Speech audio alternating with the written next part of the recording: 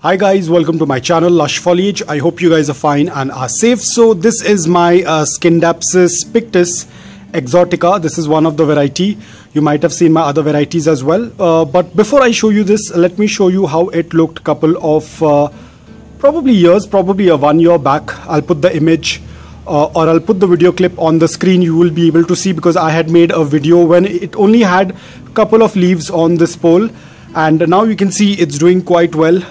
It has grown quite a bit over here, and this is an extended growth that is coming up, which is also doing quite well, and the leaves are looking fantastic.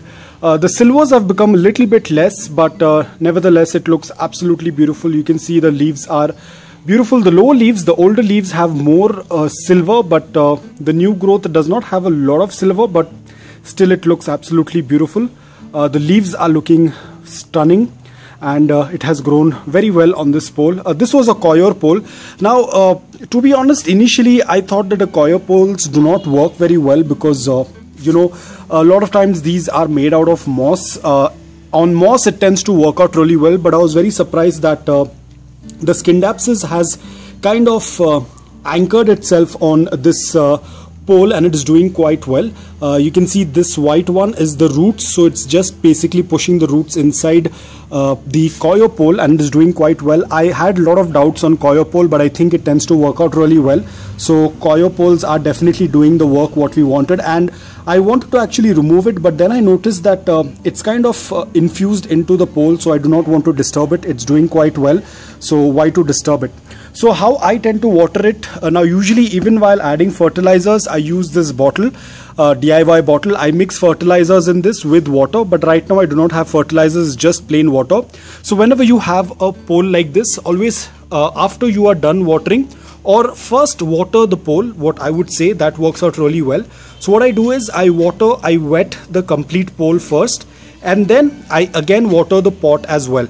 But what happens over here is when you tend to moisten the pole, the roots are able to absorb water from the pole, because the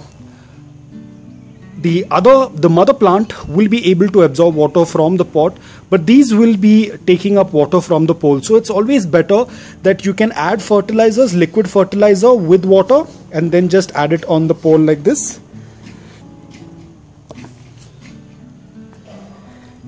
And just wet the entire pole. So this is how I have been doing, and I think it is working out really well because I wet the entire pole. The excess water tends to go into the pot, and the entire pole is completely soaked with water, and the roots that are attached on the pole will be able to take the water from this coir pole, because this coir is going to soak up the water for quite some time, and it tends to work out really well. The coir takes a little bit of time. Initially the water will repel, but as and when the pole starts to get wet, it tends to absorb that water. Initially the water will repel. That is very normal for a coir pole to repel water when it is dry, but once it is completely wet, it will start to soak up water very easily. So in this way I go ahead and water the entire pole, and once the pole is completely wet, I then go ahead and add some water, extra water in the pot. When you're adding water to the pole itself, the pot will also get water, but this is an extra thing that you can do. And then the roots that are present on the pole will absorb, and it will become even more stronger on the pole, so that tends to work out really well. So we are done with watering, and all the excess water has come out from the pot. It's always better to little bit wet the leaves as well, but ensure that you do not wet it every day. Just whenever you feel that there is some dust on it, you can just give it a good wash. But whenever you're doing this, you know, do not let it come in contact with any direct sunlight.